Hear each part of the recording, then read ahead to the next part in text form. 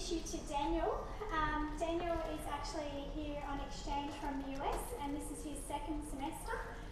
We've invited him along today just to give you a bit of an idea about what to expect and give you some advice for the upcoming semester. So welcome, Daniel.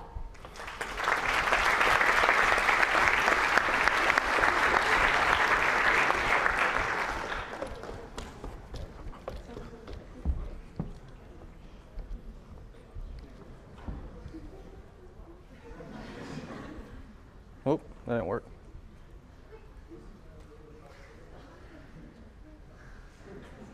Perfect. Hi guys, so I'm here to talk to you about what life of a study abroad student is like.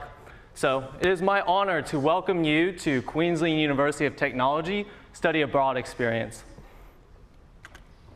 My name is Daniel Ho, and like you, I'm also a study abroad student coming from the US. And as you may know, the study abroad students, you're really living life down under in the Southern Hemisphere. So on behalf of the previous study abroad students, I asked them, what pieces of advice would they like to give you guys? So what I'm about to share with you are the 7 tips that they had to share. 1, don't be afraid, socialize with others. We're all here to enjoy the Australian experience together, meet new cultures, and make new friends. I'm sure everybody here today has been a little bit nervous and probably have had the thought about whether or not you can make new friends here.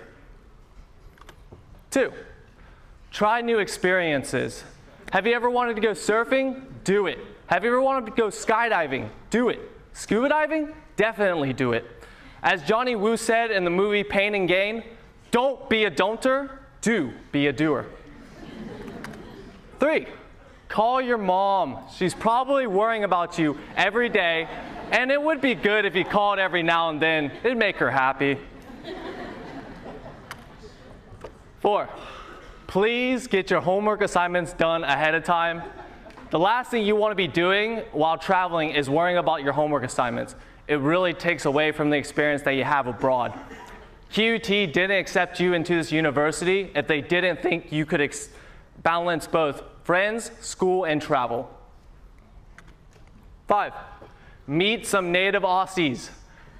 Sure thing is, they probably have a car and they'll be more than happy to drive you and your international friends to places.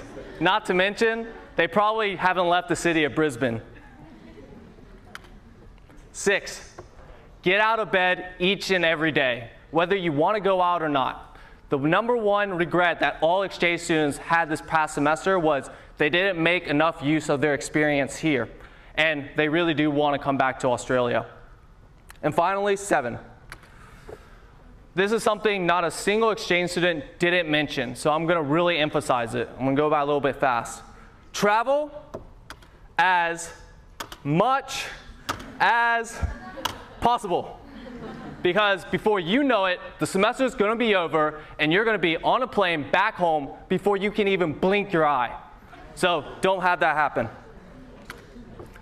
And while you're at it, attend the Toga Party this Thursday. It's the world's largest Toga Party in the world, and students from QUT, UQ, and Griffith University is going to be there. There's about a 7,000 person turnout. Tickets are only $15, and it takes place right here, right at QUT. And lastly, the most important thing is, I'm going to be your photographer here for this semester, so you're going to see a lot of me around here.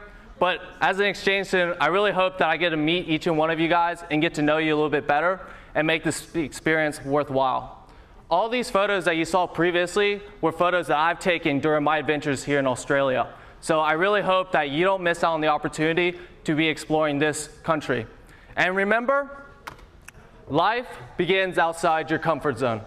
Thank you.